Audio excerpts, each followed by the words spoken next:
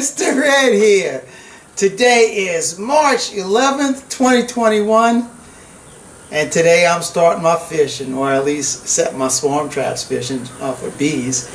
And I've set probably about 8 of them out already, but I forgot to video all that stuff. So I'm going to go ahead and just do a really short video on what I use to bait my traps and what I use to bait them, the boxes, that kind of stuff. So it's not really complicated stuff, very simple. And since we all love getting free bees, catching swarms is the easiest way of getting free bees. There's no free bees when you're doing cutouts because you got to work with those. But if you just have to set a box in a tree, on a stump, or just on a ground or anywhere, and you get bees, that's just minimal work, and I love minimal work. If it's an easy way of doing it, I'm all for doing it. And there's lots of different baiting stuff that people use to call bees in. But the one thing I always use is the lemongrass oil. Now, this is the stuff I use. Just 100% pure lemongrass oil. And what I do with this is I use Q-tips. And I simply take my Q-tip, take the lemongrass oil, and put about 4 or 5 drops on each side of this. Now, some people take that straw and take the Q-tip and put it in a straw, maybe even put it in a plastic bag to kind of prolong the smell of the lemongrass. Me, I'm just kind of lazy, so I'll just take that that Q-tip and I'm just going to drop it in the box. And then every about 7 or 8 days, I'll go back in there and drop another one in there until the bees come and decide to make that their home. I like to use old equipment. Old equipment is just the best thing to do. It's got that bee smell to it. The bees are attracted to that smell, and they get in that box and they see, oh man, this thing's already had bees in it. If it was good enough for them, it'll be good enough for us, and they'll move in. The type of box, oh my gosh, there's just so many variations of bee boxes that you can use. There's now configurations of 5 frames that are, maybe 9 or 12 inches deep, figuring they have that space underneath them, and all that stuff is good. It's really just preference, what you want to do. For me, again, since I'm lazy, I want to do it the easiest way, I simply use my 10 frame boxes. I want to give them a lot of space. And not only do you want to give them a lot of space, you definitely don't want to put for your bottom board, you don't want to use a screen board. You want to use a solid bottom. You want to keep that inside of that box as dark as you can. So lemongrass oil, old equipment, and what's really good is this old comb. Oh my gosh, this stuff is what it's all about. This stuff has the smell that will draw them in. I mean, I'm holding this right now and I can smell the old honey, the comb smell in it. And bees find this and they will come to it or run in quick. So this type of comb isn't readily available for most people. So I do have that advantage where I do have a lot of this stuff, and I don't have any problem setting out in traps to catch our bees. But you don't have to use a whole frame. You can just use pieces of it. You don't have to. It doesn't have to be a frame. You can just drop old comb into your box. Anything with that bee smell on it. That's what you want to get. You want to get the attention of the bees. This, when they see it and it's a comb already drawn out, they're maybe more readily open to accepting it, but I'm not saying that this guarantees it. People will take old beeswax and they'll smear it on the inside of the box. It's just all kind of little tricks you can use that will entice the bees to come into your box, and that's all we're trying to do. You want to put it in a location that, one, you feel pretty confident that's going to catch bees. Me, I just put them where I've caught bees before. If you know where swarms go every year, set them there.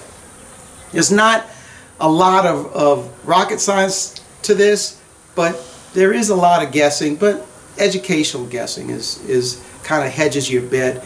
You know, you use what you gain, knowledge that you gain, and it will be able to help place your boxes in a better spot.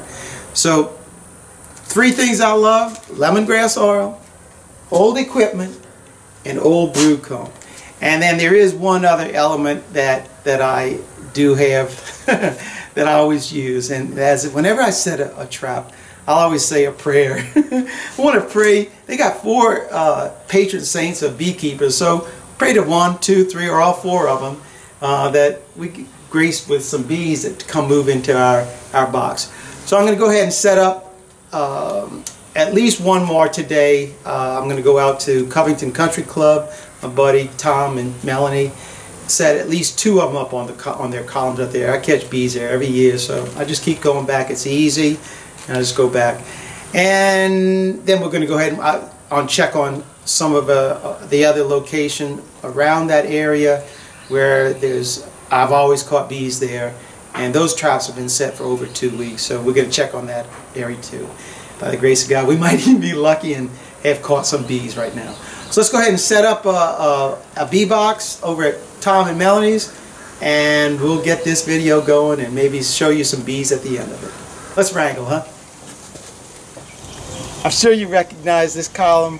Yeah, I've probably taken bees out of this column 3 times, 4 times over the years, and I don't know how many swarms I've caught sitting right on here. So we're going to set our box on this one. I've already got a box on the other one. We're going to rebait that one.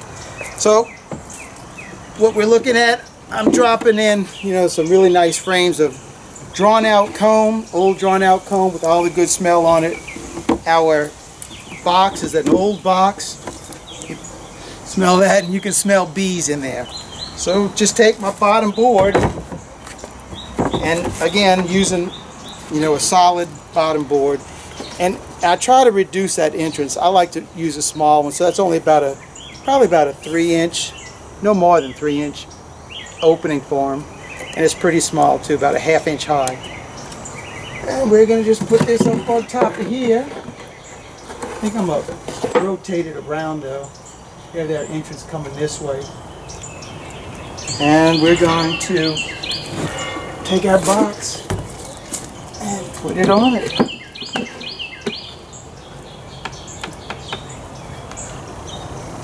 So now all we got to do is bait it with some lemongrass. And I'm just going to take my Q-tip and put some lemongrass oil on both ends of it.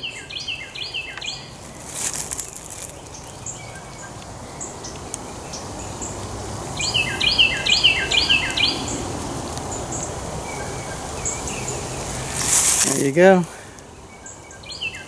And I'm just going to drop this into the back of the hive. Because I want the bees to come into it. Just put it in the back. And then we're going to go ahead and put our lid on it.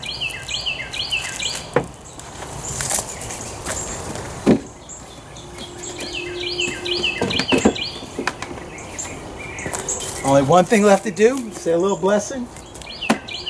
God bless us with the graces of a swarm of bee on this box, and let them become productive Abbey honeybees. Amen. We're good to go. So one thing left to do, and I'm going to rebait the other box right there. And since I don't open up the lids, I just found that I use this really slick little tool right here.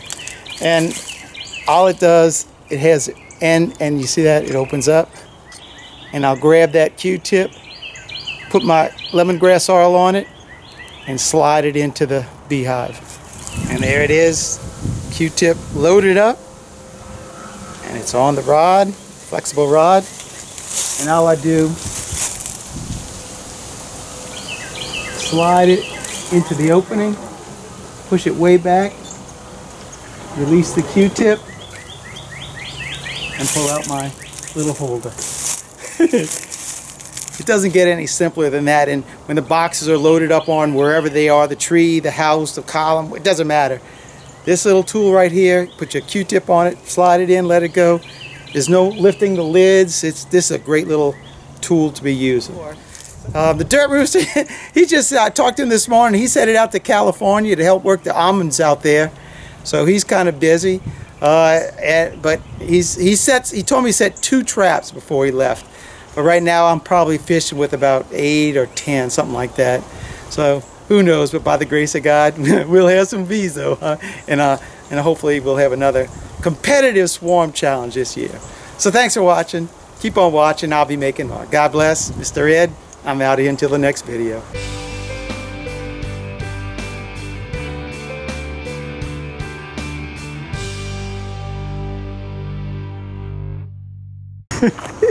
I know everybody recognizes this spot. This is just like my most productive spot for catching swarms of bees. And you can see, let's see, we got 1, 2, 3, 4 traps set out, and I'm staying here and I'm looking at scout bees, looking at this one right here. They're flying around. I'm seeing them. There you go. Checking it out right there. And on this one, there's nothing even flying around on this one. And then on the back, I see him scouting this one. Anything on the front? No, I don't see anything on the front. But I see him flying around here. And let's go check out the other one on the other side.